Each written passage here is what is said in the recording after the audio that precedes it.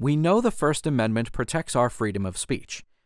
Commercial speech, however, is entitled to less protection, because the freedom of speech must be balanced against interests impacted by false and misleading commercial messaging. As a result, the classification of speech as either non-commercial or commercial can have massive implications in a litigated matter. The 2014 case of Michael Jordan versus Jewel Food Stores Incorporated examines one such case involving perhaps the world's most famous athlete. Chicago Bulls superstar Michael Jordan, known to many as the best basketball player of all time, was inducted into the Basketball Hall of Fame in 2009.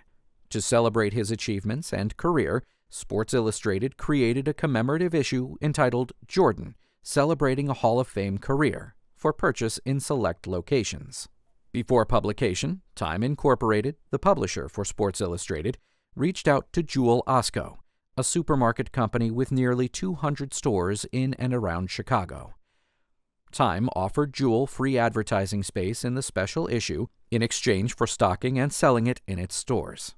Jewel agreed and designed a full-page ad with its trademark name and logo, along with a pair of basketball shoes that read, quote, "A shoe-in after 6 NBA championships, scores of rewritten record books, and numerous buzzer beaters. Michael Jordan's elevation in the Basketball Hall of Fame was never in doubt.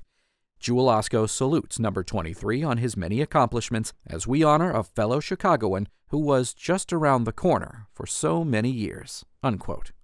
The ad appeared on the inside back cover of the magazine. After its release, Jordan sued Jewel for allegedly violating his right of publicity and other claims. Asserting that the ad constituted non-commercial speech protected by the First Amendment, Jewel moved for summary judgment. Contending that the ad constituted commercial speech and commercial use of his identity, Jordan also filed for summary judgment. Jordan conceded that if the ad was determined to be non-commercial speech, his claims would fail, and Jewel conceded the converse. Finding the ad to be non-commercial speech, the court found for Jewel, and Jordan appealed to the Seventh Circuit.